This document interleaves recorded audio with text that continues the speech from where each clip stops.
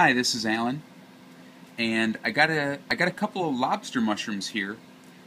So one thing that really perplexed me for a long time when I was picking these was, what about the small ones?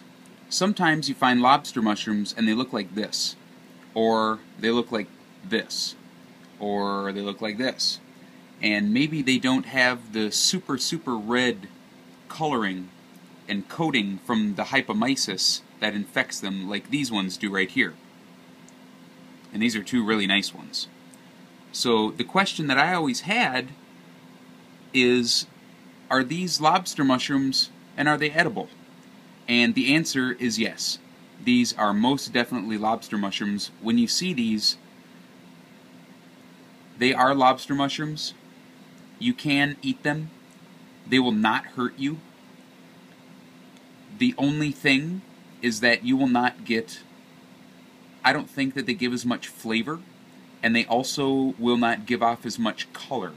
So this red coating here, you can see if I take a knife that you can scrape this coating off. See?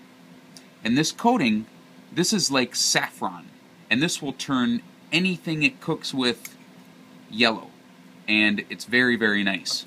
I also think that it gives the lobster mushrooms a little bit of their aroma, and one thing that you will also notice is that these younger lobster mushrooms, their smell is going to be different. But don't worry, it's still the same mushroom, it's still safe to eat. I just don't think they're as good as something like this or something like this. And there you go.